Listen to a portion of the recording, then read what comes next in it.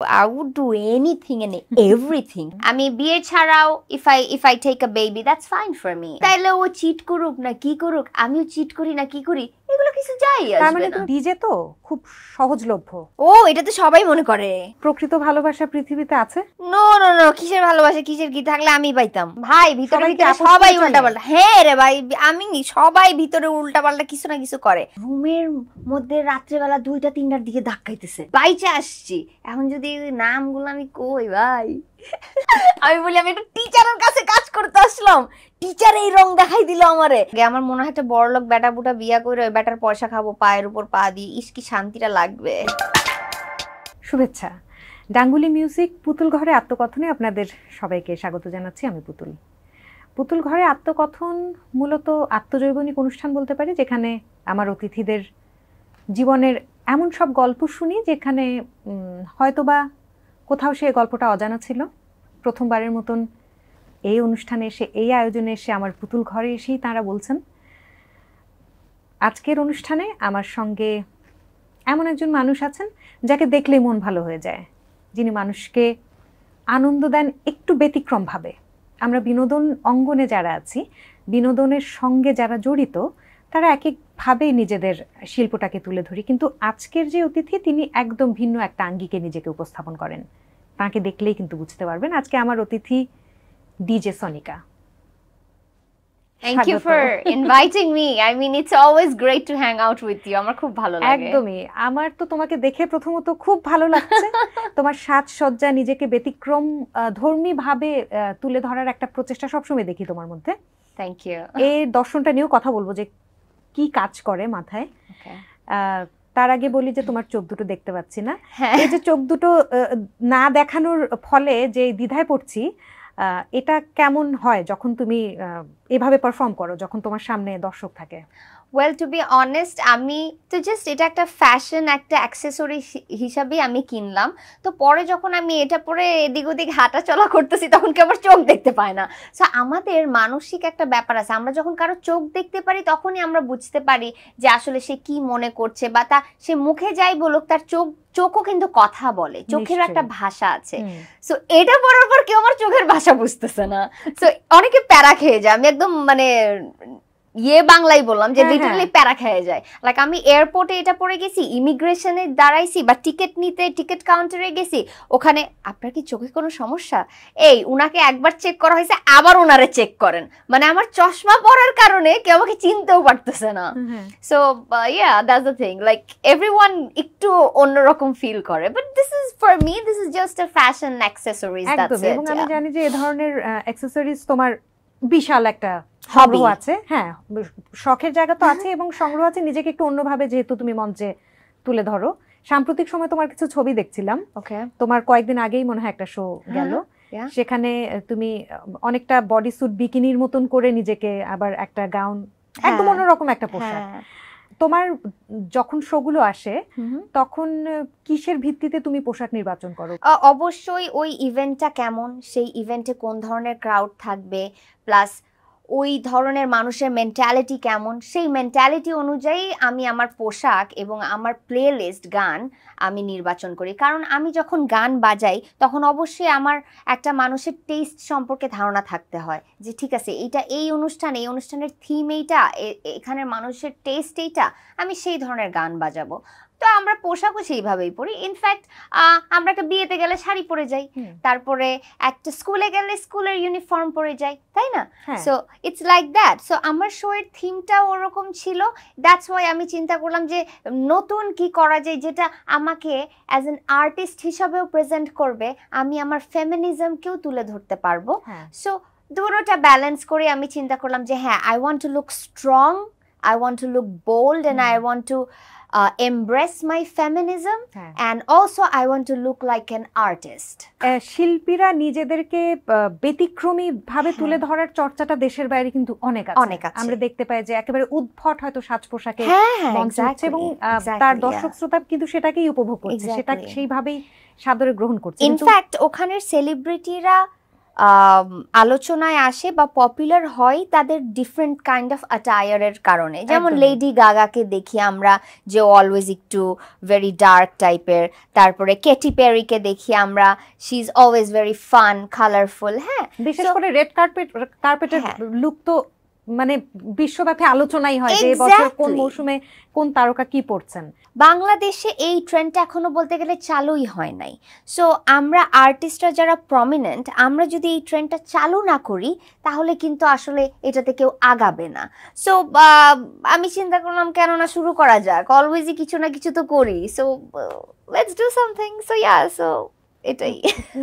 হয়তো অনেকে মনে, এটা আমি জানি যে তুমি এটার সঙ্গে একমত হবে, যে হয়তো অনেকে মনে করতে পারে যে গান বাজানো তো খুব সহজ কাজ, হ্যাঁ হ্যাঁ, গানই তো বাজায়, হ্যাঁ হ্যাঁ, কিন্তু এটা যে একটা পারফরমেন্স এবং হ্যাঁ। পারফর্মারকে তৈরি হতে হয়, Of তার course. সাজসজ্জা, তার গানের নির্বাচন থেকে শুরু করে পুরো একটা পরিবেশ বুঝে একটা জমজমাট আয়োজন হিসেবে তুলে ধরা একটা শোকে, এটা অনেক বড় দায়িত্ব না? অবশ্যই অনেক বড় দায়িত্ব। আর পুতুল, আমি আরেকটা জিনিস অ্যাড করতে চাই, যে একটা অনুষ্ঠানে আমি যেই কাপড়টা পরতেছি সেই কাপড়ের উপর ডিপেন্ড করে যে আমি কি গান বাজাবো। কঠিন কাজ। হ্যাঁ, like if I am wiring a jeans, আমার প্লে লিস্ট এক ধরনের থাকে। ইফ আই এম ওয়ারিং এই টাইপের কাপড়, দেন আমার প্লে লিস্ট অন্যরকম থাকে। সো এটা আমি বলবো না যে শুধু আমার কাছে ফ্যাশনের কাপড়টা অনেক ম্যাটার করে ওয়েন আই এম পারফর্মিং। একদমই। এবং আমার কাছে মনে হয় যে একটা অনুষ্ঠান কে মানে হিট বা জমে গেল, জমজমাট করে তোলার পেছনে তো তোমার আসলে ওখানে যারা আছে তাদের মনস্তত্ত্ব বোঝার একটা ব্যাপার থাকে, ডেফিনেটলি, যে তারা ঠিক ওই মুহূর্তে কোন গান শুনতে চাচ্ছে, কোন গানের সঙ্গে নাচতে চাচ্ছে। তো এই কাজটা তুমি প্রথমবারের মতো করেছো বাংলাদেশের নারী হিসেবে, বাংলাদেশের প্রথম নারী ডিজে, সেরকম কেমন লাগে শুনতে এটা? আমি টু বি অনেস্ট, আমার মানে আমি আসলে ভাবতে পারি না জিনিসটা এত বড় হয়ে যাবে। মানে আমি নিজেও এটার মানে ওয়েট নিতে একটু হিমশিম খাচ্ছি, এর জন্য এর চেয়ে বেশি বড় হইতেও মনে হয় না আমি চাই। এখন যা আছে এটাই ঠিক আছি আমি, I am happy with this. এবং পথ দেখানো, যদি মেয়েদের জন্য এখন যদি কোনো মেয়ে ডিজে হিসেবে নিজেকে দেখতে চায়, প্রথম নামটা তোমার নামই আসবে, যে তার মতন হতে চাই হয়তোবা। এটা অনেক বড় দায়িত্ব পুতুল। এই একটা জিনিসের কারণে আমি আরো অনেক কিছু করতে চাই, আমি করতে পারি না, বিকজ আই নো যে দেয়ার আর আদার গার্লস যারা আমাকে ওদের ইন্সপিরেশন হিসাবে নিতেছে। এর জন্য আমার অনেক পাগলামি আমি আরো কম করি। কি সব পাগলামি করতে ইচ্ছে করে বলো তো? I would do anything and everything. কোনো কিছু আমি বাদ দিতে চাই, আমার যা খুশি আমি তাই করতে চাই, but it's all positive. It's all positive and it's fun. These are the things I want to do. আমাদের সমাজ ব্যবস্থার জন্য একটা মেয়ের এতটা দুঃসাহসী পদক্ষেপগুলো হয়তো অনেক সময় খুব সহজভাবে দেখা হয় না। হ্যাঁ, এবং আমি নিশ্চিত যে এর জন্য তোমাকে নানান মাধ্যমে নানান ধরনের আক্রমণের শিকার হতে হয়। Of course, হ্যাঁ। কিভাবে নাও ব্যাপারগুলোকে? ওরা যেভাবে করে বড় হয়েছে, ওদের সার্কামস্ট্যান্সেস, ওদের ফ্যামিলি, এভরিথিং, ওদের যেই মানসিকতা ধারণা ওদের ভিন্ন, এর জন্য ওরা এভাবে চিন্তা করে। আমি যেভাবে বড় হয়েছি সবকিছু মিলায় আমি অন্যভাবে চিন্তা করি, ভিন্নভাবে চিন্তা করি। কিন্তু এগুলো কখনো গায়ে মাখার প্রবণতা নেই নাকি? কারণ এখন আমি যদি এমন জায়গায় যাই যেটা আমার লাইনের না, সেই জায়গায় আমি যে উল্টাপাল্টা বলবোই, তা আমি কেন যাব? এটা তো আমার দোষ। তো আমাকে যদি কেউ উল্টাপাল্টা কথা বলে, এটা ওর দোষ। ও কেন আসছে আমার ক্রাইটেরিয়াতে? হ্যাঁ, ও আইসা আমার জায়গা কেন নষ্ট করতেছে? আমি ওরা লাথি দিয়ে বাইর করে দিতে পারি, get out from my criteria, that's all I can do.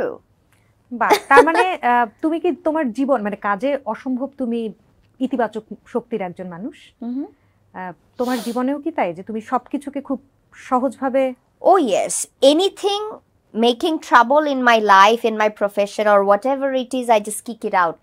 That's it. I don't care about মানে কি আমারে ভাই শান্তি দিতেছে না, আমি ওরা রাইখে কি করুম?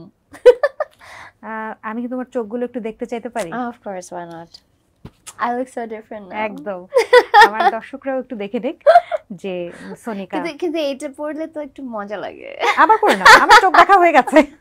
ওই যে তোমার ওই ইমিগ্রেশন অফিসারের মতন একটু দেখতে চাইলাম, আমি কি তোমাকে একটু দেখতে চাইতে পারি? আমাকে বলে, আপনার কি চোখে কোনো অসুখ হইছে?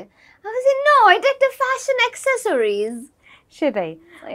কিছুদিন আগে তোমাকে দেখেছি, তুমি নানান ধরনের খ্যাপাটেপনা তোমার মধ্যে আছে, নানান তুমি যেটা বলছিলে যে যখন যেটা খেয়াল খুশি হয় সেটাই করো। নারীদের মধ্যে একটা প্রবণতা থাকে আমরা সুন্দরভাবে নিজেদেরকে উপস্থাপন করার চেষ্টা করতে চাই, আমার ভাবমূর্তি যতটা সুন্দর হবে, যতটা পরিশীলিত, হয়তোবা ভিতর থেকে যা তার চাইতো আরো চেষ্টা করে সুন্দর হওয়ার চেষ্টা। কিন্তু তুমি করেছো উল্টোটা, তুমি কিছুদিন আগে ন্যাড়া হয়েছো, তোমার ইচ্ছা করেছে নিশ্চয়ই। একটা মেয়ের বিউটির মানে মেইন জিনিস হচ্ছে যে এলিমেন্ট হচ্ছে ওর চুল। আমি চুল ফালাই দিছি, আমি সুন্দর হইতে চাই না, আমি ট্যালেন্টেড হইতে চাই। এটার দর্শনটা আমাকে বলো তো। না, তুমি নির্দ্বিধায়, তুমি অসম্ভব মেধাবী, সেই বিষয়ে কারোর নিশ্চয়ই কোনো দ্বিমত নেই, কারণ তুমি একটা এমন ধারা সৃষ্টি করেছো বাংলাদেশে যে তোমাকে দেখে অনেক নারী অনুপ্রাণিত হয়ে হয়তো এই পেশায় আসতে চাইবে। তো কিন্তু সেই জায়গাটা থেকে তুমি আমাকে বলো তো যে এর পিছনে কি কাজ করেছে, যে না আমার গ্ল্যামার দরকার নেই, আমার ইচ্ছা করেছে আমি এটা করব। হ্যাঁ, আমি দেখতে চাই যে আমি আমার ওয়ার্স পজিশনে আছি, হ্যাঁ, তারপরেও আমাকে কতটুকু মানুষ চায়, আমার ফ্যানদের পিওর লাভটা আমি চাই। লাইক আমাকে কেউ লাভ করলে ওর সাথে আমি বাজে বিহেভ করি, ব্যাড বিহেভ করি, লাইক সাম গাই, মানে কোনো ছেলে আমার প্রেমে হাবুডুবু খাইতেছে, আমি ওকে বাজে ট্রিট করব, আমি দেখবো যে ও কতটা বাজে আমার ট্রিট নিতে পারে। হ্যাঁ, যদি দেখি যে হ্যাঁ নিতে পারছে, তখন ওকে আমি আমার ফুল লাভটা দিই, YONO, it's like that. So আমি আমার ফ্যানদেরকেও, মানে আমি ন্যাড়া হয়ে আসবো, আমি কালা হয়ে আসবো, আমি মেকআপ ছাড়া, হ্যাঁ, যেমন I am not wiring any lipstick আজকে, হ্যাঁ, আমি আজকে কোনো লিপস্টিক দিব না, আমার ঠোঁট কালা কালাই সই, এইটাই এটাও দেখে যারা গ্রহণ করতে চাবে তারা হচ্ছে আমার প্রকৃত অনুরাগী। Exactly. So yeah, I was like যে আমি যেমনি থাকি আমার ফ্যান্সরা যদি অমনি না, this is pure love for me. So two be honest, আমার লাইফে আমি পিওর, একদম পিওরেস্ট লাভ আমি পাইছি from my daughter and from my fans, যে আমি যেমনি থাকি অমনি they will accept me, আমাকে শোতে ডাকবে, শোতে নিবে, ছবি তুলবে, আমাকেই লাগবে, এরপরেও আমাকেই লাগবে। এই লাভের উপর আর কোনো লাভ পুরো দুনিয়াতে হইতেই পারে না। একদমই ঠিক। এবং I'm like I'm আলহামদুলিল্লাহ সার্থক। এই নিরীক্ষাটা করার যে মানসিক শক্তি দরকার দুর্দান্ত। এবং সেখানে আমি আশা করি যে তুমি একদম প্রাণ ভরে গেছে, মন ভরে গেছে যে না, আমি যেভাবে থাকি আমার সঙ্গে আমার অনুরাগীরা আছে। প্রেম ভালোবাসার কথা তো উঠলো, তুমি শুধুমাত্র অনুরাগীদের কাছ থেকেই ভালোবাসা করছো। আচ্ছা, একটা আমাকে ব্যাপার বলো তো, যে তোমার সামাজিক মাধ্যম দেখলে সবসময় মনে হয় যে তুমি প্রেমের সাগরে ভাসছো। হ্যাঁ, অলওয়েজ আমি সাগরে ভাসি। তুমি কাউকে না কাউকে ডেট করছো। হ্যাঁ, ব্যাপারটা কি ঠিক, মানে সত্যিটাই তুমি বলো নাকি বিভ্রান্ত করার জন্য বলো? আমি যে ডেটিং অ্যাপ ট্যাপ কি জানি আছে এগুলা, হ্যাঁ, আমি লাইক অলওয়েজ লাইক আমি প্রেমের মধ্যে থাকতে ভালোবাসি, নাহলে আমার ভালো লাগে না। So someone has to love me all the time, and I have to love someone all the time. এই মুহূর্তে যদি তোমার রিলেশনশিপ স্ট্যাটাস জানতে চাই, এই মুহূর্তে কোনো সম্পর্কের মধ্যে আছো নাকি? I am happily single, but I love to do things যারা মানুষ রিলেশনশিপে যেগুলো করে, যেমন লাভি ডাভি হয়, ছবি দেয়, একজন একজনকে গিফট দেয়, ডেটে যায়। I'm doing these things, yeah. কিন্তু তোমার কি কখনো কোথাও মনে হয় যে প্রকৃত ভালোবাসা পৃথিবীতে আছে? না, একদম মনে হয় না। সেটা প্রকৃত ভালোবাসা অবশ্যই আছে, but if you talk about any ওই যে বয়ফ্রেন্ড গার্লফ্রেন্ড এই সেই, আমি কখনো পাই নাই সেটা, because I was always cheated, মানে সব সময় আমার পার্টনারসরা চিট করছে, অল অফ দেম, প্রত্যেকটা, everybody cheated. So I am like যে তাইলে চিট যেহেতু করবেই, সো এর চেয়ে বেটার যে আমার তো ভালোবাসতে ইচ্ছা করে, তাহলে আমি ভালোবাসার জিনিসগুলো করব, কিন্তু আমি রিলেশনশিপে যাব না। হ্যাঁ, তাইলে ও চিট করুক না কি করুক, আমিও চিট করি না কি করি, এগুলো কিছু যাই আসবে না। তার মানে তুমি প্রতিশ্রুতিতে বিশ্বাস করো? হ্যাঁ, I don't want any commitment. No commitment, but yeah, I would love to do all the things people are doing in love, in relationship, in marriage. In fact, I don't even mind having a baby without a marriage. I mean, biye chharao, if I take a baby, that's fine for me. But I don't want any commitment. But because I mean, life e jotobar commitment e gesi, I was cheated. So আমি আমার সুন্দর মনটা, সুন্দর লাভটা আর কাউকে দিব না, দিলেই চিট করবে। আমার এটা এখন ফোবিয়া হয়ে গেছে, এর জন্য আমি কাউকে দিব না। আমার লাভ, আমার মন, আমার, দ্যাটস ইট। কঠিন একটা জায়গায় এনে দাঁড় করালে, যেই জায়গাটা, যেই দর্শনটা হয়তো অনেকাংশে সত্যি, যে সত্যিকারের ভালোবাসার পাওয়া খুব কঠিন কাজ। পৃথিবীতে মানুষ সবচেয়ে কঠিন কাজ তুমি যদি পরিবারের বাইরে হিসাব করো, যেখানে রক্তের সম্পর্ক নেই, এটা ভীষণ কঠিন কাজ। যারা পেয়ে যায় তারা ভীষণ ভাগ্যবান। যারা পেয়ে যায় ওরা বোকা, ওরা মনে করে পাইছে, আসলে কেউই পায় নাই। তাই কি ভাই? ভিতরে ভিতরে সবাই উল্টাপাল্টা। হ্যাঁ রে ভাই, আমি সবাই ভিতরে উল্টাপাল্টা কিছু না কিছু করে। আমি কিরকম ভালোবাসা চাই জানো? যে পাশে একটা পরি দাঁড়ায় আছে, যে আমার পার্টনার তাকাবেও না, মানে ও জানবে আছে ও তাকাবেও না। আমি হচ্ছে একটা পেতনির মতো আমার দিকে তাকায় বলবে তুমি পরি। এই ভালোবাসা তো পাওয়া সম্ভব না। এই ভালোবাসা মনে হয় শুধুমাত্র গল্পে বা কাব্যেই হয়। এক্স্যাক্টলি, বাস্তবে ভালোবাসা আছে কিনা সত্যি একটা কঠিন। বাট আমার ভালোবাসা, আমার বাচ্চা, আমার মিউজিক, আমার ফ্যান্সদের ভালোবাসা, ভাই আমি যেসব ইনবক্সে মেসেজ পাই, এই ভালোবাসা আমি কোথাও পাবো না। এর জন্যই আমি ঠিক আছি এখনো। এই যে নিঃস্বার্থ শব্দটা উল্লেখ করলাম, নিঃস্বার্থ শব্দটার মধ্যে কিন্তু অনেক কিছু আছে। মানে আমাদের বাহিরের পৃথিবীর ভালোবাসায় কোথাও না কোথাও কোনো না কোনো স্বার্থ আছে, লুকানো থাকে। হয়তো সেটা একটু আগে বোঝা যায় অথবা একটু পরে, কিন্তু নিঃস্বার্থ ভালোবাসা নেই বলতে চাচ্ছ? নো নো নো, কিসের ভালোবাসা, কিসের কি? থাকলে আমি পাইতাম, কারণ আমার মনে অনেক ভালোবাসা, আমি পাই নাই তার মানে সবই মিথ্যা, উল্টাপাল্টা। এটা ঠিক। হ্যাঁ, আমরা তো অবশ্যই নিজস্ব অভিজ্ঞতা নিরিখে আমরা পৃথিবীটাকে যাচাই করি। হ্যাঁ। কত হবে এরকম প্রতারণার সংখ্যা তোমার? কত সংখ্যক পুরুষ তোমার সাথে প্রতারণা করেছে বলো? 7 জন 8 জন, 7 8। তার মানে সত্যিকার অর্থে তুমি যাদেরকে ভালোবেসেছো 8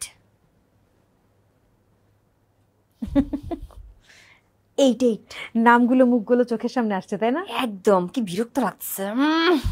But you know, I still love them. I still love all of them, but they cheated me, and the thing is, এর জন্য ওদেরকে আর মানে আমি আমার লাইফে এন্ট্রি আর করতে দেই না। আমার লাইফে নাই, আমার জীবনের পার্ট না, but I love them. That's true. কেন? হ্যাঁ, বুঝি নাই। যে তোমার সাথে প্রতারণা করেছে তাকে এখনো ভালোবাসো কেন? কারণ আমি তো আমার পিওর হার্ট দিয়ে ভালোবাসছিলাম, এর জন্য আমার ভালোবাসাটা আছে। বাট ও প্রতারণা করছে বলে আমি ছেড়ে চলে আসছি। বাট আমি লাভ তো আমি দিয়ে দিছি। What is done, I can never undo that. না, কিন্তু যখন দিয়েছো, কিন্তু যখন তার অস্তিত্ব নেই তোমার জীবনে এখনো, তখন আমি নিজেকে ওখান থেকে নিয়ে আসছি। But I love all of them, সবাইকে ভালোবাসি, কিন্তু ওরা কি আমার লাইফে এন্ট্রি পাবে না। তাহলে কি বলতে পারি তুমি খুব ক্ষমাশীল? তুমি ক্ষমা করে দিয়েছো? ক্ষমা করি নাই, এর জন্যই তো লাইফের থেকে চলে আসছি। না, কিন্তু ক্ষমা না করলে ভালোবাসা থাকে কি করে? তাও থাকে ভালোবাসা, ভালোবাসার বিভিন্ন ফর্ম আছে। এটা ঠিক। হ্যাঁ, সো আমার ফর্মের ভালোবাসা এটা, I love them like anything. And আমি যখন চিন্তা করি আমি কিভাবে ওদেরকে ভালোবাসি, আমার খুবই ভালো লাগে সেটা চিন্তা করতে। তার মানে সত্যিকার অর্থে কাউকে ভালোবাসা হলে কখনো না কখনো তুমি ওকে কখনো হেড করতে পারবে না, করা যাবে না। হয়তো ওর কাজের জন্য তুমি নিজেকে ওখান থেকে নিয়ে চলে আসছো, কিন্তু তুমি কখনো তাকে you can not undo that. I mean আমি পারি না আর কি। তোমার কন্যা 7 বছর বয়সী ছোট্ট একটা পরী, সে তোমার জীবন জুড়ে আছে, যেটা বলছিলে যে তার কাছ থেকে নিঃস্বার্থ ভালোবাসা পাও, খুব স্বাভাবিক। তাকে মানুষ করছো, সে তোমার চোখের সামনে বেড়ে উঠছে। বলো তোমার মেয়ের ব্যাপারে বলো। আমার মেয়ের ব্যাপারে, she is the angel of my life and she is the reason I'm still alive. And হ্যাঁ, আমি চাই ও আমার মতো একটা স্ট্রং একটা ওম্যান হোক, and আমি চাই ও পৃথিবীতে আর কাউকে আমার মতো কাউকে ভালোবেসে কষ্ট না পায়। আমি ওকে ছোট কাল থেকে এভাবেই বড় করছি। হ্যাঁ, যে দেখো এই ভাই, তুমি যাকে ভালোবাসা দিবা তুমি কিন্তু প্লেড হবা, সো তুমি ইউ বি লাইক দ্যাট। হ্যাঁ, বিকজ ওর লাইফে I'm a single mother and she doesn't have a father figure in her life. So এটা থেকেই ও বুঝতে পারে অনেক কিছুই। হ্যাঁ, এটা থেকেই সে বুঝতে পারে কতটা কঠিন। হ্যাঁ, সো এখান থেকে ও শিক্ষা নিবে। and আমি চাই যে আমার মেয়ের লাইফে যদি কোনো পুরুষ আসে, সেটা অবশ্যই ওভাবে আমরা যাচাই বাছাই করে, যাতে সেভাবে করে যে ভালোবাসবে, পিওর লাভ। সেটা তুমি তো বললে সেটা নেই, তাহলে কি করে যাচাই বাছাইটা? আমার ভাগ্যে নেই, ওর ভাগ্যে তো থাকতে পারে। আচ্ছা, না কিন্তু তুমি তো বিশ্বাসই করো না যে সত্যিকার ভালোবাসা থাকতে পারে। হ্যাঁ, কিন্তু ওর তো এটার জন্য ফ্যামিলি বানাইতে হবে, সমাজ আছে। হ্যাঁ, আমি না হয় যা খুশি তাই করতে পারি, এখন আমার মেয়ে তো আর যা খুশি তাই করতে পারবে না। এখন যদি করে আমি মানা করব না, কিন্তু কথা হচ্ছে যে যা খুশি তাই ও তো করতে পারে না, দ্যাটস দ্য থিং। এখন প্রত্যেক বাবা মাই চায় যে তার বাচ্চা মা একটা ফেইরি টেইলের মধ্যে বড় হোক, হ্যাঁ লাইফটা একটা ফেইরি টেইল এটা দেখুক, এত বেশি সুরক্ষিত থাকুক যে কোনো প্রতিকূলতা তাকে ছোঁবে না, কিন্তু সেটা তো বাস্তবতা না। এখন আমি যদি বলি ছেলেরা ভালো না, ও যদি কোনো মেয়েদের দিকে যায় তাইলেও সমস্যা। ছেলেরা ভালো না তো মেয়েদের দিকে যাবে, সেটাও তো একটা সমস্যা, তাই না?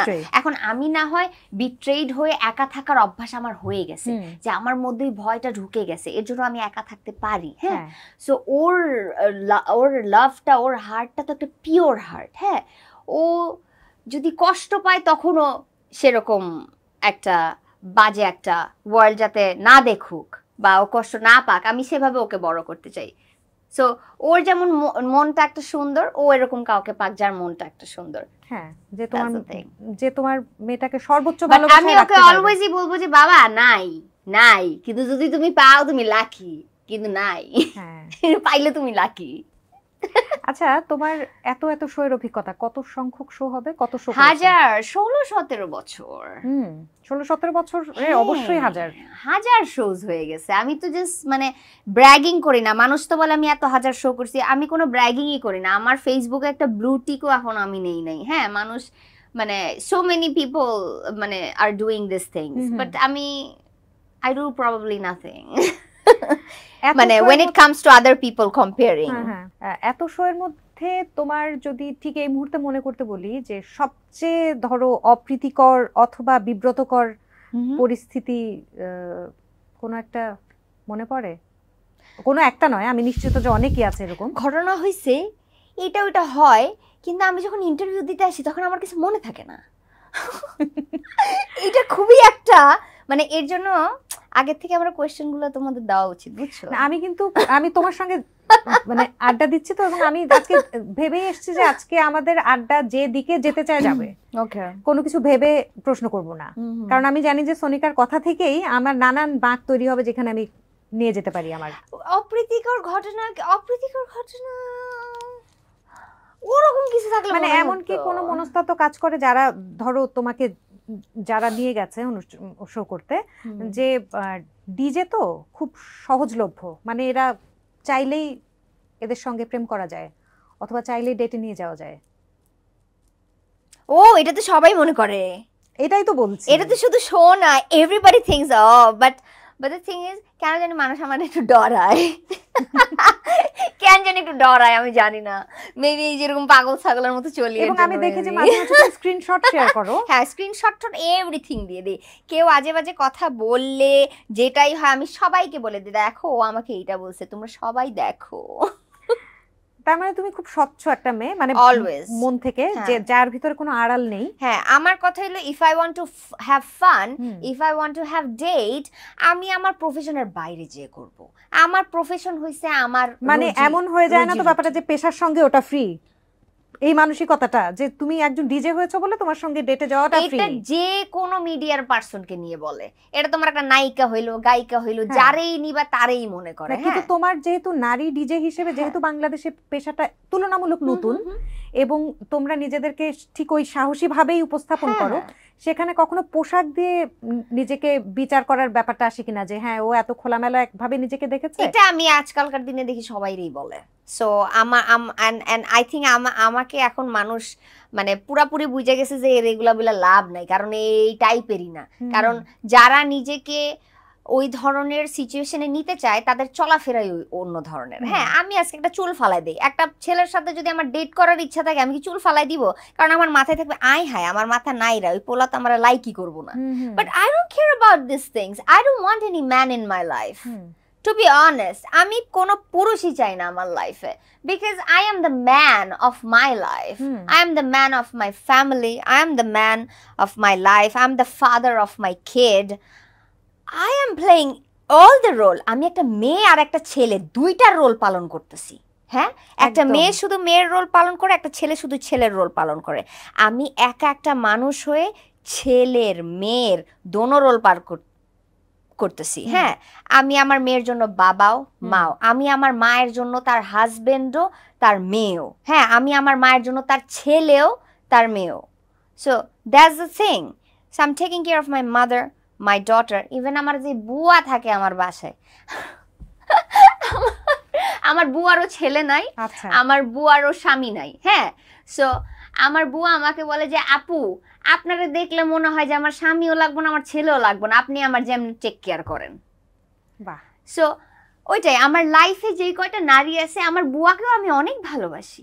সো আমার লাইফে যেই কয়টা নারী আছে আমি সবার জন্য অ্যাজ এ নারী অ্যান্ড অ্যাজ এ পুরুষ বোথ রোল পালন করতেছি। So I don't need any man in my life. Hell no. I am the man. এই জন্য তোমাকে আমার এত ভালো লাগে, তোমার মনে যা একদম সেটাই তুমি বলো। Oh yeah. কোনো রাগ ঢাক আর আমার মেয়েও ওইভাবেই বড় হইতেছে। আমার মেয়েও লাইক একদম সেই লেভেলের, মানে দূর লাগবই না কাউরে। আর তোমাদের যে এই অঙ্গনটা ডিজেইং যারা করছে এখন, একসময় তুমি শুরু করেছো হয়তো একমাত্র নারী ডিজে ছিলে, তারপরে এখন তো আর জায়গাটা বড় হয়েছে, এখন অনেক বাচ্চারা আসছে, এবং তোমার কাছে শিখছে তো অনেকে নিশ্চয়ই। আমি কাউকে শিখাই না, বাট আই ক্যান, কখনো না, no no no, I can just শুরু থেকে কখনো শেখাই না, কখনো না, I never teach, but I can show them the guideline, I can advice them তুমি এইটা করো ওইটা করো, বিকজ আই থিঙ্ক আমি এখনো গ্রো করতেছি। আমি সেই পর্যায়ে যে আমি একটা মানুষের গুরু বা আমার কেউ শিষ্য হবে, ওই জায়গায় যাওয়ার জন্য এখন আমার টাইম আছে। আরো 5-6 বছর পরে তখন আমি বলবো এই আমি হচ্ছি গুরু। এর আগে আমি এখন নিজেই বলতে গেলে শিক্ষানবিশ। হ্যাঁ, না শিক্ষানবিশ নাও, তুমি যথেষ্টই এত নাম ডাক হয়েছে এবং আন্তর্জাতিক অঙ্গনেও কিন্তু তোমার এরপর আমি শিখতেছি, সুখ্যাতি হয়েছে, সেটা নিতান্তই তোমার বিনয়। কিন্তু একটা প্রশ্ন আসছে মাথায়, সেটা হচ্ছে ধরো তোমার যারা এখন একদম নতুন যারা আছে তাদের মধ্যে কখনো দেখো নাকি যে তোমাদের অঙ্গনটাকে কোনো কারণে কোনো কাজের কারণে ছোট করে ফেললো বা ওদের কারণে আমাদের কিছু হয়ে গেল, সাফার করতে হয়? হ্যাঁ, তুমি যেটা বললা যে ওই যে তুমি একটু আগে যেটা মেনশন করলা যে এটার সাথে এটা ফ্রি, হ্যাঁ, সো এরকম কিছু মেয়ে আছে যারা সেরকম লেভেল থেকে আসছে। হ্যাঁ, আমি বলবো না এটা ওদের দোষ, ওরা ওইভাবে বড় হয় নাই, ওদের পারিপার্শ্বিকতা এরকম ছিল না, ওদেরকে বোঝানোর মতো কেউ ছিল না, এর জন্য ওরা ভুল পথে পা দিছে। হ্যাঁ, বাট আমি চেষ্টা করি ওদেরকে বুঝায় ভালো পথে আনার জন্য। হ্যাঁ, ভুল মানুষ মাত্রই ভুল, সবাই ভুল করে।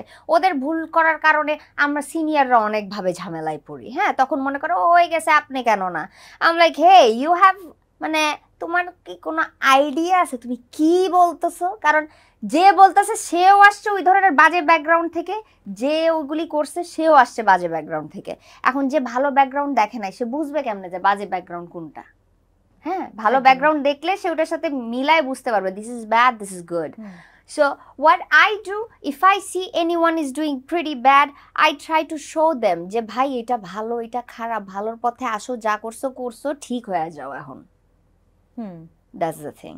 So হ্যাঁ, একটু মাঝে মাঝে ঝামেলায় পড়ি, বাট এখন কি করার, বুঝে না পোলাপাইন, বোঝানোর চেষ্টা করি। আমরাও ভুল করছি এক সময়, আমরাও করছি হয়তো, যেটাতে আমাদের সিনিয়ররাও এক সময় বিরক্ত হয়েছে, আমাদেরকে বুঝাইছে যে বাবা এটা না, এভাবে না। কি ধরনের ভুল করেছো শুরুর দিকে? ভাই শুরুর দিকে কি ভুল করতাম জানো? আমি এত লেজি ছিলাম, আমি লেট করে যাইতাম কাজে, বুঝছো, লেট করে যাইতাম। সো এটার জন্য আমার বেশ কিছু জায়গায় আমার বসরা একটু মানে এখনো বলে এই টাইম মতো যদি না যাস শোতে তাহলে কিন্তু খবর আছে। সো এরকম একটু টাইম নিয়ে 2-1 ঝামেলা হয়েছে। গত 2-3 বছর যে করোনা মহামারী গেল আমাদের, তুমি যেহেতু তোমার পরিবারের একমাত্র বস, ইয়েস, সেখানে তোমার সমস্ত খরচ তোমার একা বহন করতে হয়েছে, অর্থনৈতিকভাবে তোমাকে সহযোগিতা করার কেউ নেই। আমি লোন নিছি। কিভাবে কি করেছো ওই সময়টায়, কিভাবে সামলে নিলে? আমার লোন নিতে হয়েছে মানুষের কাছ থেকে, যে I had to take loans to pay my beans, because আমার বাচ্চার জন্য আমার ভালো বাসা নিয়ে থাকতে হয়। So I have to pay my beans, whose gonna pay for my বিলস? আমি ডিজে ছাড়া অন্য কিছু করি না। সো আমি লোন নিতে হয়েছে, আমার এখনো লোন শোধ করতেছি। So yeah, pretty hard life. নিঃসন্দেহে pretty hard life. তুমি যত সহজে বলছো ব্যাপারগুলো অত সহজ নয় মোটেই, বিশেষ করে pretty hard life একমাত্র মানুষ হলে যে পরিবারের বড় হিসেবে। আমার খুব টায়ার্ড লাগে, আমার মনে হয় একটা বড়লোক বেটা বুটা বিয়া করে ওই বেটার পয়সা খাবো, পায়ের উপর পা দিয়ে, ইস কি শান্তিটা লাগবে। তারপর আবার চিন্তা করি নিজেকে নিজে কি উত্তর দিব, যে টাকার জন্য কাউকে বিয়ে করছি, পায়ের উপর পা উঠাই খাওয়ার জন্য? I can not do that. I am an artist, আমার ভিতরের আর্টিস্টটাকে মাইরে ফেলতে হবে তখন। হ্যাঁ আমার ভিতরে ক্রিয়েটিভিটি নষ্ট হয়ে যাবে, আমার ভিতর থেকে মিউজিক বের হবে না। এখন রাইট নাও আমি একটা গান লেখা টিউন করে মিউজিক দিয়ে বানাই ফেলতে পারবো, তখন তখন আমি তো গিল্টিনেসের জন্য আমার ভিতর থেকে কিছু বেরই হবে না। খুব সত্যি আত্মসম্মান আর দেশকে দেওয়ার মতো আমার অনেক কিছু বাকি আছে, আর আমি বলতে গেলে শুরুই করি নাই। এখন আমি নিজের প্রোডাকশন হাউস, আমার প্রোডিউসিং সং যেগুলো এখনো ঠিক মতো বলতে গেলে দেওয়া স্টার্টই করি নাই। সো এই জিনিসগুলা সামনে আমি আমার ফ্যান্সদের জন্য করব। সো ফর দ্যাট আমার নিজেকে অনেক স্বচ্ছ রাখতে হবে, না হলে ক্রিয়েটিভিটি আমার কাছে আসবে না। একদমই তোমার যে এই মূল্যবোধের জায়গাটা, যে একজন শিল্পীর ভিতরটা কতটা আত্মসম্মান বোধের টনটনা হতে হয়, এটা আমার মনে হয় অন্তত তোমার অঙ্গনে যারা আছে এখন নতুন যারা, তারা যদি তোমার এই কথাগুলো শুনে ভীষণ অনুপ্রাণিত হবে। আই উইশ হোক আর উল্টাপাল্টা কিছু না করুক। তোমার দেশের বাইরে অনুষ্ঠানের অভিজ্ঞতা বলো। দেশের বাইরের অনুষ্ঠানের অভিজ্ঞতা অনেক ভালো। এখন মনে পড়ছে একটা খারাপ অভিজ্ঞতার কথা। ইয়েস একবার একটা শো করতে গেছিলাম। হ্যাঁ ওখানে কি করছে, ওখানে আমি আমার বয়ফ্রেন্ডকে নিয়ে গেছি, ঠিক আছে, আমি শোটা করা শেষ। এখন আমাদেরকে রুমের মধ্যে রাত্রেবেলা 2টা-3টার দিকে ধাক্কাইতেছে দরজা। হ্যাঁ কিছু ড্রাঙ্ক পিপল আইসা। আই ওয়াজ লাইক যে মানে আমার শো শেষ অ্যান্ড এভরিথিং, আমাকে পেমেন্ট করতে আসছে, বাট পেমেন্ট করতে তো এভাবে করে এসে কেউ দরজা ধাক্কায় না, অনেকগুলা মানুষ এনে এসে। আই ওয়াজ লাইক যে আমার পেমেন্টও করতেছে না। সো পরে ওরা বলতেছে যে না পেমেন্ট করব, আমাদের সাথে এখন আপনি একটু আসেন, দেখা করেন, একটু বসেন, আমরা আফটার পার্টি করব, এই সেই হ্যান ত্যান। আমি লাইক ভাই আফটার পার্টি বলতে আমার ডিকশনারিতে কিছু নাই। আমি কাজ বলছেন স্টেজে উঠছি, 100 মানুষের সামনে স্টেজে উঠছি, চেহারা দেখাইছি, 100 মানুষের সামনে উঠে নেমে গেছি, এইটুকুই আমার কাজ। এরপরে আর কোনো আফটার পার্টি নাই, যাই হবে জনসম্মুখে হবে, এর পিছনে কিছু হবে না। সো তখন বলে যে না কেন আপা, খালি বসে আমাদের সাথে একটু গল্প করতে কি আসে যায়। আমি তো ভাই নতুন কারোর সাথে কমফোর্টেবল না গল্প করতে। হ্যাঁ সো দ্য থিং ইজ এগুলা পরে when I said যে নো আমি পারবো না, আমার যে কাজ হয়েছে আপনি আমার পেমেন্টটা করে দেন, আমি চলে যাব, বিকজ আমাকে একদিনের জন্য ওখানে অ্যাকোমোডেশন দেওয়া হয়েছে, আমি একদিনই থাকবো, এর বেশি তো আমি থাকবো না। অ্যান্ড বলে যে তারপরে আমাকে ওখানে কোনো পেমেন্টই তারা করে নাই। They didn't pay me anything. I had to pay from my pocket and then I flew back to Bangladesh. কোথায় ছিল এটা? Should I tell this? My God, না বলি। সেটা যেখানেই হোক না কেন, অবস্থাটা ভীষণ অপ্রীতিকর এবং শিল্পীদের জন্য আমি কোনো পেমেন্টই নেই নাই ওই শো এর। ইন্টারন্যাশনাল শো, এটা বাংলাদেশের কমিউনিটির একটা শো ছিল, বাট তারপরে আমি আর কোনো পেমেন্টই নেই না। I was like আবার আরেকটা শোতে গেছিলাম, সেখানে তো আমার পাসপোর্টই হারাই গেল। হায় হায় ভাই কত, এই যে এখন একটা একটা করে মনে পড়তেছে। হ্যাঁ আমার পাসপোর্ট হারাই গেছে, পাসপোর্ট দেয় না। ও মাই গড। পরে আমি বাংলাদেশের ইয়েতে তোমার এমবাসি, ওখানে যেতে হয়েছে আমার। এমবাসিতে যায় আই হ্যাড টু মানে ট্রাভেল পারমিট নিয়ে আমি বাংলাদেশে বাইচে আসছি। এখন যদি নামগুলো আমি কই ভাই বললাম না, থাক না এগুলো বলবো না। But the thing is, you know, it was my bad experience. That's why I never want to go back. Never. I mean, people can be so bad, না? একটা আর্টিস্ট ভাই, ও একটা গান বাজায়, ও হ্যাঁ একটা গান বাজায়, সিম্পল একটা গান বাজায় পয়সা কামাইতেছে, সেইটার মধ্যে যদি মানুষ এরকম বাজে জিনিস করে, মানুষের মনসত্ব কোথায় ভাই? আমাদের আর্টিস্টের মনসত্ব অনেক ক্রিস্টাল ক্লিয়ার, অনেক ভালো। আমরা পাগলামি ছাগলামি করতেছি ঠিক আছে, বাট আমাদের ভিতরটাই স্বচ্ছ, নাইলে আমাদের কাছে ক্রিয়েটিভিটি আসবে না। হ্যাঁ আমরা কিন্তু বাতাস থেকে ক্রিয়েটিভিটি নেই, বাতাস থেকে। হ্যাঁ সো দ্যাটস দ্য থিং। বাতাস যখন নষ্ট হয়ে যায় তখন আমরা ব্রিথ করতে পারি না, তখন আমরা মরে যাই। সো এরকম ক্রিয়েটিভিটি যদি আমরা নষ্ট করে ফেলি, আমরা কিন্তু বাঁচতে পারবো না, মরে যাব। মাঝে মাঝে তোমার ছোটবেলার ছবি দেখি ফেসবুকে, নিষ্পাপ সরল একটা মুখ। ওই সময় জীবনটা খুব সহজ ছিল নিশ্চয়ই, যখন মাথার উপরে মা বাবা ছিল। হ্যাঁ শৈশবের কথা একটু বলো, কেমন ছিলে তুমি? শান্ত নাকি অলওয়েজ চঞ্চল ছিলাম, অলওয়েজ ভেরি দৌড়াদৌড়ি লাফালাফি টাইপের ছিলাম। এন্ড সো হ্যাঁ এর জন্যই মানে এখনো লাফালাফি করি। সাহসটাও কি তখন থেকেই নাকি? সাহস ছিল, অলওয়েজ খুব সাহস ছিল। আর সাহসের কারণে বিভিন্ন ধরনের ঝামেলার মধ্যে পড়তাম।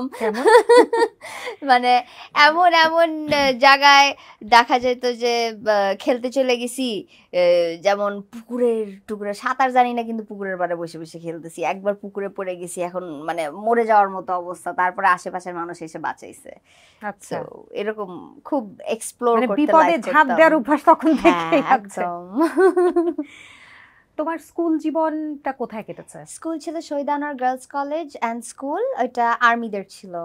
বরাবর তাহলে ঢাকাতেই তোমার একদম হ্যাঁ, ছোটবেলা থেকে ঢাকার ক্যান্টনমেন্টে ছিলাম। So it was like very strict ছিলাম। সো এর জন্য মানে যে কোনো ডিসিশন আমি যখন নেই I am very strict to that. পরিবারে মা বাবা আর একমাত্র ভাই? ভাই আছে, একমাত্র ভাই। মানে তখনকার বড় হয়ে যে তোমার পেশা যে ডিজেইং হবে, একটা ব্যতিক্রমধর্মী পেশা আমাদের সমাজের জন্য এখন পর্যন্ত, ছোটবেলায় কি হওয়ার স্বপ্ন দেখতে? ছোটবেলায় তো এক একবার এক একটা স্বপ্ন দেখতাম। একসময় ভাবছি লয়ার হব, একসময় ভাবছি যে এয়ার হোস্টেস হব, বিভিন্ন ধরনের স্বপ্ন দেখতাম। বিজনেস করতে চাইতাম আব্বুর মতো, বাট লেটার অন আসলে ডিজেইং এই ঢুকে গেলাম। বিকজ অলওয়েজ চেষ্টা ছিল যে নিজে কিভাবে আগানো যায়। বিকজ আমার ইন্টারমিডিয়েটের পরে আব্বু হঠাৎ করে বলে যে তোমার বিয়ে করতে হবে। আচ্ছা, হ্যাঁ। সো ওই টাইমে I was in love with someone, I can not get married. So বলে যে যদি বিয়ে না করো তাহলে কিন্তু তোমাকে পড়াবো না। এই তো আমি ঝামেলায় পড়ে গেলাম। আমি কান্নাকাটি করে, আমি তো এখন আমাকে আমার আব্বু পড়াবেও না, বিয়েও করতে পুশ করতেছে। সো তখন আমি আমার তখনকার বয়ফ্রেন্ডকে বললাম যে আচ্ছা এখন আমাকে তো বিয়ে করতে বলতেছে, নাহলে তো আব্বু আর লেখাপড়া করাবে না। তখন বললো যে না, তুমি বলো তুমি বিয়ে করবে না, I will take care of you, তুমি বলে দাও। তারপর বাসায় বলে দিলাম। বলে দেওয়ার পরে তো আমাকে এখন বিয়েও তারপরে অফ হয়ে গেল। তারপরে লেখাপড়ার জন্য কিছু করতেছে না। তখন আব্বু বললো যে এখন তোমারটা তাহলে তুমিই বুঝো। তারপরে এই ডিজেটা শিখলাম, শিখে নিজে কামানো স্টার্ট করলাম। এত কিছু থাকতে তোমার এই ডিজেইংটা বেছে নেওয়ার পিছনে কি ছিল? পুতুল, আমি আমার আরেকটা ইন্টারভিউতে বলছি যে আমি একটা টিচারের কাছে টিউশনি করতে গেছিলাম, বুঝছো। সো ওখানে আমি ওনার অ্যাসিস্ট্যান্ট হিসাবে কাজ করতাম। So he was a teacher, man, he is dead নাও। উনি আমাকে একটা পচা কথা বলছে, আই ডিডন্ট লাইক ইট। হ্যাঁ, তখন আমি বলি, মানে মুখটা খারাপ হইতেছে। আমি বলি আমি একটা টিচারের কাছে কাজ করতে আসলাম, টিচার এই রং দেখাই দিল আমারে, তার মানে দুনিয়ার কোন জায়গায় ভালো জিনিস আছে? হ্যাঁ, তাইলে তো আমার মেইন মনের স্বচ্ছতার জিনিস কোথায়? আর্ট। তাহলে আমি আর্টে ঢুকবো, কারণ আমার মনটা ওই ধরনেরই। আমার আব্বু ছোটকাল থেকে আর্টের ভিতরে, আমার আব্বু বিভিন্ন ধরনের তোমার নাট্যশালা বলো, তারপরে লাইব্রেরিতে যত ধরনের অনুষ্ঠান হইতো, আমাদের জাদুঘরে যত ধরনের অনুষ্ঠান হইতো, শাপলা শালুক, এইগুলো সবসময় উনি সাংস্কৃতিক অঙ্গনের জন্য অনেক কিছু করছে।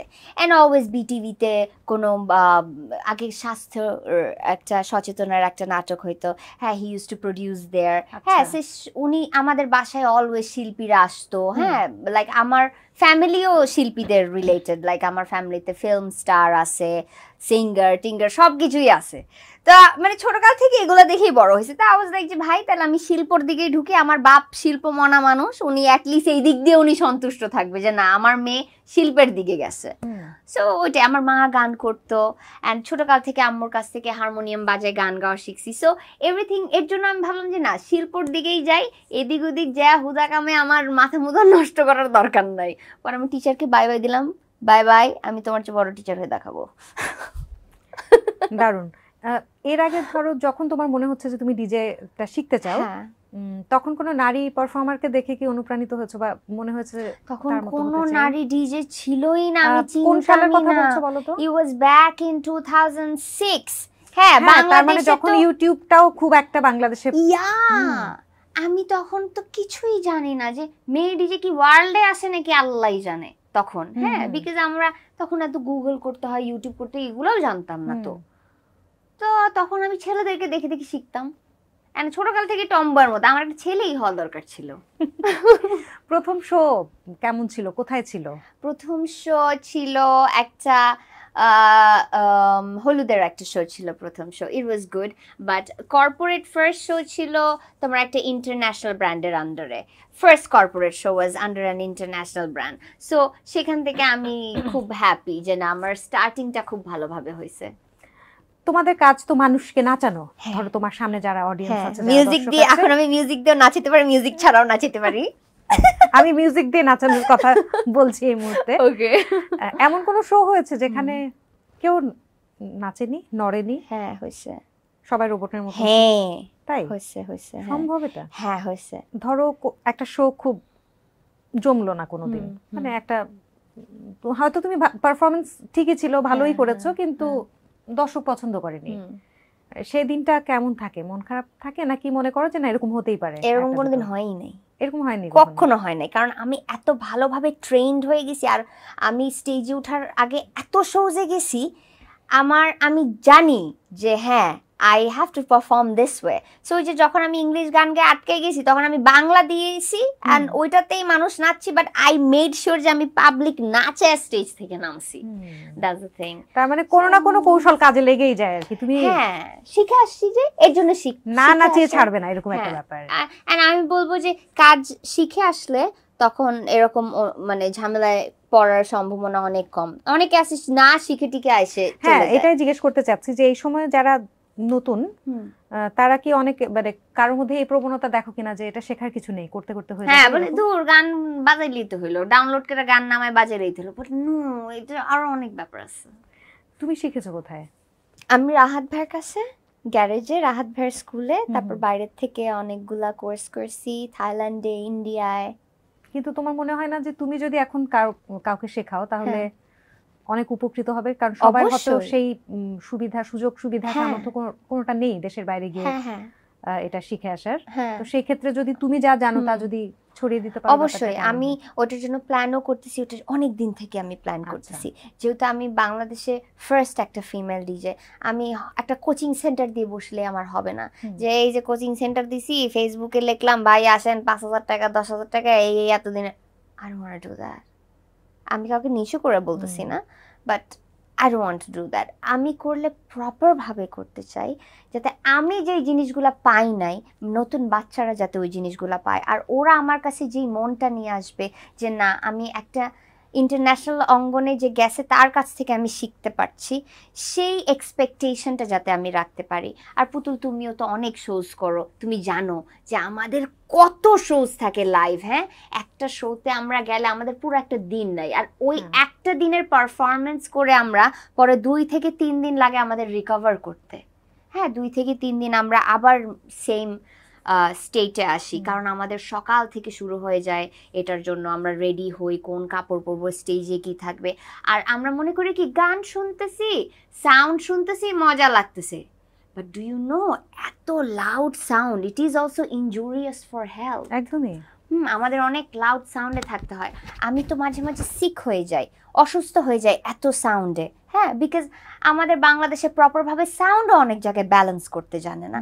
এই ধরনের আমাদের অনেক ঝামেলায় পড়তে হয়। তো দেখা যায় একটা শো করার পর স্টেজ থেকে নামার পর আমার মাথা ঘোরায়, কানের মধ্যে টু এরকম করতেছে। হ্যাঁ সো অনেক কিছু মেনটেন করতে হয়। মনে করে দূর গান বাজাইতেছে, আমরা তো গান শুনি হেডফোন, এটা কি হয়? No, it's actually a different thing. So তো আমি চাই যে শুধু যে আমি ডিজের জন্যই শিখাবো তা না, আমি একটা আর্টিস্টকে কিভাবে আর্টিস্ট হয় সেটাও শিখাইতে চাই। সো এর জন্য একটা প্রপার ইনস্টিটিউশন করেই আগাবো। ডিজে ব্যাপারটাকে এখনো শিল্পের পর্যায়ে ভাবতে কি শিখেছে বাংলাদেশের মানুষ যে তোমরা শিল্পী? শিখেছে, এখন শিখেছে, এখন আমরা শিখাচ্ছি, এখন আমরা সেভাবে আমরা নিজেদেরকে সেভাবে রেডিও করছি, আমরা সেভাবে নিজেদেরকে এক্সপ্রেস করছি, বুঝাচ্ছি। বিকজ এখন দেখলাম যে ওদের চোখের মধ্যে আঙ্গুল দিয়ে না বুঝাইলে বুঝবে না কিছু মানুষ, এর জন্য চোখে আঙ্গুল দিয়ে বুঝাচ্ছি, this is it, do you know. তোমার কস্টিউম ডিজাইনার কে? তুমি একাই করো? হ্যাঁ মিক্স ম্যাচ গুলো কিভাবে করো যে এটার সঙ্গে এটা পরলে ভালো লাগবে বা আমাকে এভাবে দেখতে ভালো লাগছে? ছোটকাল থেকেই ফ্যাশনের মধ্যে ছিলাম। ইভেন আমার মাদার ওয়াজ সো ফ্যাশনেবল। আমার আম্মু 70 দশকে আমার আম্মু ব্রিজিট বারদোতকে দেখে আইব্রো ফালাই দিছে। 70 দশকে 1970s-এ সে আইব্রো ফালাই দিয়ে সে আইব্রো আর্ট করতো। হ্যাঁ সো সে ব্রিজিট বারদোতের বাংলা সানফ্লাওয়ার একটা ছবি হয়েছিল বাংলাদেশে, সে সিনেমা দেখতে যাইতো। সে ওইটা দেখে সেখানে যখন দেখছে সিনেমার অ্যাক্ট্রেসের তো নাই, আইব্রো নাই, আঁকছে, সেও সেটা কি করলো আমার আব্বুকে দিয়ে চায়না থেকে তখন আনাইছে। সো আমার আব্বুর আবার তখন ফটো স্টুডিও ছিল 70 সালের দিকে। So my parents are pretty old. আমি তাদের অনেক লেট চাইল্ড, অনেক লেটে আমি হইছি। কিন্তু তাহলে বলতে হবে তোমার বাবা মা দুজনেই ভীষণ প্রগতিশীল, ভেরি ফ্যাশনেবল। আব্বু ছিল এরকম এটাকে কি বলে, চিপ ছিল, হ্যাঁ, এন্ড এরকম করে চুল রাখতো। সো আব্বুকে সবাই সোহেল রানা বলতো আচ্ছা ওই টাইমে। সো ইয়া, ইভেন আমার আম্মু ফিল্মের অফারও পাইছিল কয়েকটা। হ্যাঁ, আমি মাঝে মাঝে ছবি দেখি তোমাদের, ভীষণ সুন্দরী, মানে অসম্ভব সুন্দরী একজন নারী, দুর্দান্ত। She was very fashion conscious, ওখান থেকেই আসছে বিষয়টা। এখন কেমন? এখন তো সে আমাকে বলে, মানে সে মানে এখনো সে বলে যে এটার সাথে এটা ভালো লাগবে সনিকা, ওটার সাথে ওটা ভালো লাগবে। সে এখন সে বেসিকলি মানে মেইনলি আমাকে গাইড করার ক্ষেত্রে সেই মূল ভূমিকাটা পালন করে। আচ্ছা, বড় অনুপ্রেরণার নামও তাহলে অবশ্যই পরিবার থেকে যদি অনুপ্রেরণা আসে আর কি চাই। হ্যাঁ, and she is the one যে আমাকে শিখাইছে যে তোমার লাইফের ম্যান তোমাকেই হইতে হবে। যে কারণ তারা তো দেখা গেছে যে বিয়ে করে ফেলছে বা তারা কোনো কিছু মন চাইলে করতে পারে না। বলছে আমাকে বলছে সনিকা, আমরা যা মন চাইছে আমরা আমাদের স্বামীর কারণে করতে পারি না, আমরা আমাদের বাবা মা ভাই সবাই আমাদেরকে কিছু করতে দিতে চায় নাই, আমরা এভাবে সব মুখ বুঝে সহ্য করে আমরা সংসার করে গেছি, বাট আমি তোমাকে এরকম হইতে চাই না, আমার যা স্বপ্ন ছিল সেগুলো তুমি পূরণ করবা। এখন আমাকে বলে যে তুমি তো সবই করছো সনিকা, একটা জিনিসই তোমার করা বাকি আছে। তো আমি বলি কি করা বাকি আছে? বলে তোমার একটা সিনেমাতে আমি এখন তোমাকে দেখতে চাই। তো আমার মায়ের লাস্ট ইচ্ছা এখন এইটা যে সে আমার একটা সিনেমা দেখতে চায়। তোমার এরকম কোনো স্বপ্ন বা পরিকল্পনা আছে নাকি? এখন আমি মনে করি আমি তো রেডি না এগুলোর জন্য, হ্যাঁ, বাট বয়স আবার হয়ে গেছে। 35 বছর বয়সে যদি আমি এখন নায়িকা হই, ইটস গোনা বি রিডিকুলাস। কিন্তু তোমার মতন একজন জাত পারফর্মার, যার রক্তে পারফরম্যান্স, যার রক্তে শিল্পটা আছে, আমার মনে হয় না যে তার জন্য খুব একটা কঠিন হবার কথা। যদি তুমি অভিনয় করো, আমার ধারণা সেটাও তুমি দারুণ করবে। আই ট্রাইড, হ্যাঁ, but cinema is a big platform. হ্যাঁ, ওখানে যাওয়ার জন্য আমার রেডি হইতে হবে, বাট আমি এরকম হইতে চাই না যে কেউ দেখে বলবো ও তো নায়িকা না, ও কেন করছে সিনেমা। নায়িকাকে নায়িকার মতোই দেখতে লাগবে। হ্যাঁ, exactly. So if I do any role, সেখানে যাতে আমি ব্লেন্ড ইন করতে পারি, বা আমার কোনো ডকুমেন্টারি হইলো, বা আমি ডিজে সনিকা হিসেবে অ্যাপিয়ার করলাম, পুরো ফিল্মটাই ডিজে সনিকা ফিল্ম হলো, দেন it's okay, then I am gonna just be myself. So আমি আমার মাকে বলছি, মা আমার একটু বয়স হোক, তখন যখন ডকুমেন্টারি কিছু হবে তখন আমরা নায়িকা হিসেবে দেখো, যদি ততদিন আল্লাহ হায়াত রাখে, ইনশাল্লাহ। এই মুহূর্তে জীবনটা যেরকম, ঠিক এই সময় এসে যদি জিজ্ঞেস করি যে কোনো অপ্রাপ্তি আছে কিনা, মানে সত্যিকার অর্থে ভালোবাসা পাওয়া ছাড়া আর কোনো অপ্রাপ্তি? এটাই অপ্রাপ্তি, এইটাই একটা অপ্রাপ্তি যে আমি আমার ইনোসেন্ট মন দিয়ে ভালোবাসছি, সেটাও চিট হইলাম। হ্যাঁ, তারপরে আমি একটা বিয়ে করলাম, সেখানেও চিটেড হইলাম। তারপরে আমি ডিভোর্সের পরে আরেক জায়গায় মন দিতে গেলাম, সেখানেও আমি চিটেড হইলাম। সো আর কত থাকতে চিটিং করার কথা আমার, কারণ সারাদিন ফেসবুকে এখানে টেক্সট আসতেই থাকে, আমি আপনার fan, I love you, I want to marry you, এই সে চিট তো করবো আমি। এখন দেখি উল্টা হয়। হ্যাঁ, মেবি আমি বলবো হয়তো আমার পার্টনার্সরা অনেক বেশি ইনসিকিউরড হয়ে যায়, মেবি যে আমার এত, আমি চাইলেই যারে চাই তাকেই পাই। হ্যাঁ, এর জন্য মনে হয় ওরা ইনসিকিউরড হয়ে যায়, ওরা ইনসিকিউরড হয়ে মেবি। গুরুত্বপূর্ণ প্রসঙ্গ বটে যে অনেক বেশি সফল নারীদেরকে কি কিছুটা ভয় পায় মেবি। আমি এটা দেশ জাতি, আমার ক্রিয়েটর গড, তুমি, পৃথিবীর সবার কাছে আমি একটা জিনিস জানতেছি যে Y I am always cheated in love, Y I want to know from all of you. আমি তোমাদের কাছ থেকে জানতে চাই আমি কেন চিটেড হই all the time, every time I want to fall in love. It makes me frustrated, কিন্তু জানো আই ফিল ফ্রাস্ট্রেটেড, অ্যান্ড প্রত্যেকবার আমি নিজের পুরা মনটা দিয়ে দিতে চাই, কিন্তু একদম সুপার লয়াল থাকতে চাই, বাট ফার্স্টে একটা জিনিসে ধাক্কা খেয়ে যাই, অ্যান্ড তারপর আমি আবার নিজেকে গুটায় ফেলি। Even after the divorce I tried, it's the same case man. এই যে ধাক্কা খাও, অবশ্যই ভেঙে চুরে যাও ভিতর থেকে, শক্ত মানসিকতার আবার ঠিক হতে হয় কত কষ্ট করে। ঠিক হওয়ার প্রক্রিয়াটা কি, কিভাবে নিজেকে সামলে নাও? কখনো এমন হয়েছে যে আমার এই জীবন আর ভালোই লাগছে না, আমি কেন এরকম বারবার হচ্ছে আমার সঙ্গে? হ্যাঁ, আমার মনে হয়েছে যে এই জীবন ভালো লাগছে না, তখন আমি হাত কেটে ফেলছিলাম। I attempted suicide once, but তখন দেখলাম যে আমি যদি মরে যাই ওদের তো আরো শান্তি, ওরা তো আরো উল্টা আমি বেঁচে থাকবো, ওরা দেখবে যে আমি কত ফান করতেছি আর কত লাইফটা এনজয় করতেছি, এটা দেখে ওরা জেলাস হবে যে ইস আমি তো করতে পারলাম না। অ্যান্ড এক্স্যাক্টলি এইটাই হয়েছে, I am having so much fun in my life যে দে আর জেলাস নাও। অ্যান্ড আমার লাইফে কোনো পুরুষের দরকারই নাই এখন, আমি নিজেকে ওইভাবে ট্রেন করে ফেলছি।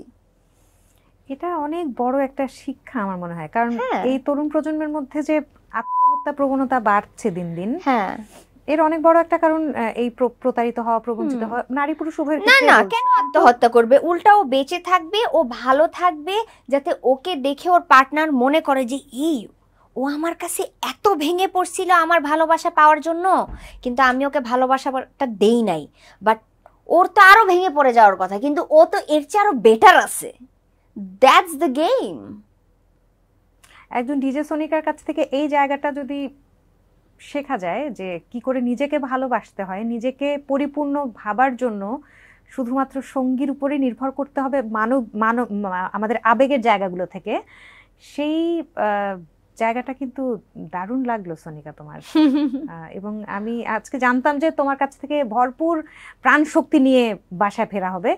যারা এই মুহূর্তে দেখছে, বিশেষ করে তরুণ প্রজন্মের কথাই আমি বারবার বলবো, সোনিকার এই দিকটাকে কিন্তু অনুসরণ করা যেতেই পারে। Thank you, thank you. নিজেকে ভালোবাসতে শিখতে পারাটা অনেক বড় পরিণত মানসিকতার লক্ষণ। আজ যেটা মনে হচ্ছে যে জীবনের থেকে বড় বিপর্যয় আর নেই, কাল হয়তো সেটা ভেবে হাসি পাবে যে আমি কেন এত ভেঙে গেছিলাম। সুতরাং একটু সময়টাকে সহ্য করে নেওয়ার ক্ষমতাটা তৈরি হওয়া দরকার, ঠিক হয়ে যায়। আমি বলি যে শুধুমাত্র কেউ জীবন থেকে জীবনের ওপারে চলে যাওয়া ছাড়া জীবনে আর সবকিছুরই সমাধান আছে, সময় সবকিছু ঠিক করে দেয়। Everything has a solution. এটা একটু ধৈর্য ধরতে হয়, পাগলামি করা যাবে না, ওই টাইমে ধৈর্য ধরতে হবে, সব ঠিক হয়ে যায়। Time hills everything. একদমই। খুব ভালো লাগলো সোনিকা, আমি জানতাম আমার আড্ডাটা এরকমই হবে আজকে, এরকমটাই আমার প্রত্যাশা ছিল যে তুমি তোমাকে উজাড় করে দিয়ে কথা বলবে, এবং তাই করো তুমি বরাবরই। এর আগেও তোমার সঙ্গে আমার তোমার সাথে আমার আড্ডাটা এরকমই হয় যে আমি মনের সব কথা বলতে পারি। অনেক ধন্যবাদ, খুব ভালো থেকো, জীবনটাকে এভাবেই ভালোবাসতে থেকো, যেন কখনো জীবনে বিষাদ না আসে, এটুকুই তোমার মানে আমি চাইবো যে তুমি অনেক আনন্দে থাকো। Thank you so much. এবং তোমার কন্যাটি যেন তোমার এই শক্ত জীবন দর্শন নিয়ে বড় হতে পারে, সেও যেন কখনো কোনো সংকট সময়, খারাপ সময় ভেঙে না যায়। তার প্রতি অনেক আদর, অনেক শুভকামনা আমাদের। দর্শক, ডিজে সোনিকাকে আজকে নিশ্চয় অনেকখানি জানাতে পারলাম। ও বরাবরই কিন্তু নিজের ব্যাপারে ভীষণ রকমের উন্মুক্ত হয়ে কথা বলে, কখনো আড়াল রাখে না, কখনো মিথ্যা বলে না, কখনো অস্বচ্ছতা নেই তার ভিতরে। তার এই দিকটা আমার খুব প্রিয়। ভালো থাকুন সকলে। সোনিকার মতন এতটা ইতিবাচকতা নিয়ে যদি জীবনে লড়তে শেখা যায়, তাহলে জীবনে আর কোনো বিপর্যয় আসবে না। শুভকামনা সবার জন্য।